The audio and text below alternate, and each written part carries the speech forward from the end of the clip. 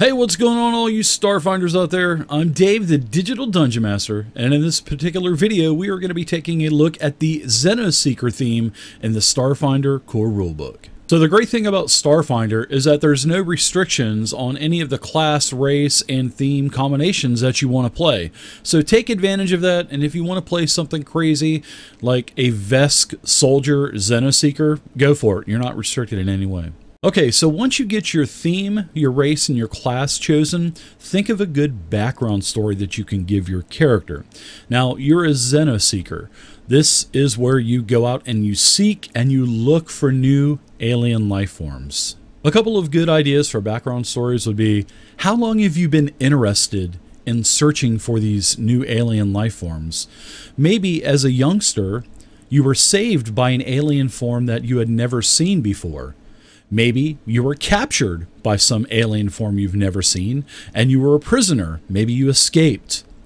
Do you seek out new life forms, and do you work for an organization or maybe the Starfinder Society? Or do you do private work to seek out new alien life forms for colleges and universities to where they do experiments on these?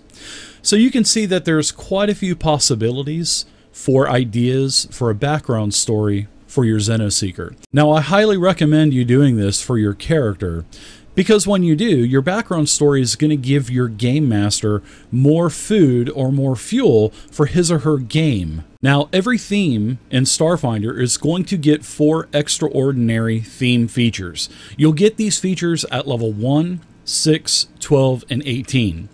So at level 1, you are going to get theme knowledge.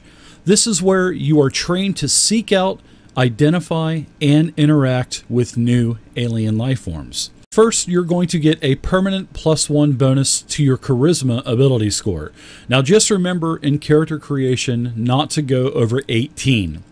Second, you are going to be able to choose life science as a class skill. Now, if you've already got a class that has life science as a class skill, then you can go ahead and give yourself a +1 permanent bonus to any kind of life skill check. Lastly, you will be able to reduce the DC by 5 to identify any kind of rare creature whenever you are using your life science skill check.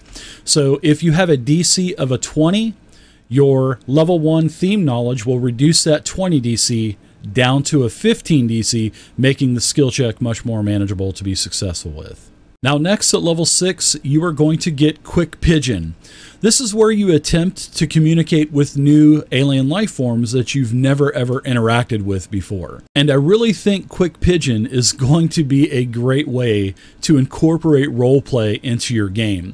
Now, if you've encountered a creature and you've never seen it before and you don't know how to communicate with this alien creature, you can try to spend 10 minutes trying to converse and interact, maybe with some type of hand gestures, something with your mouth, clicks, and you can spend 10 minutes doing this. Now, when you do this, the creature has to be willing to do the same thing with you. So it has to work both ways.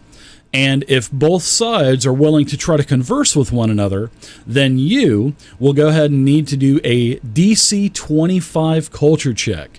Now, I know that seems pretty high, but then again, you don't know how to converse with this alien creature that's in front of you. So if you are successful with this DC 25 culture check, then this gives you and the creature simple understandings of how to communicate with each other.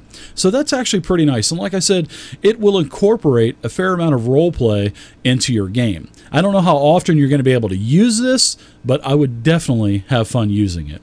Now, the next thing that you can do with Quick Pigeon is, if there's a similar creature, maybe in an area that you're exploring or in a world, now that you're successful with one, anytime that you interact with a similar type of creature, now you can get a +2 to your culture check as well, plus all of your other bonuses. So Quick Pigeon, keep it on the back burner, and you may get to use it from time to time. Next, at level 12, you are going to get First Contact. This is where you know how to make a very good first impression to any new alien races that you've never encountered before. Now, the way this feature works is like this. whenever you meet an alien race that you've never met before, that alien race has never had to meet anyone of your kind before. And if you have party members with you, that alien race that you're interacting with cannot have met any other alien races to him or her in your party as well. And that creature or that alien race that you've met has to have the attitude of unfriendly towards you.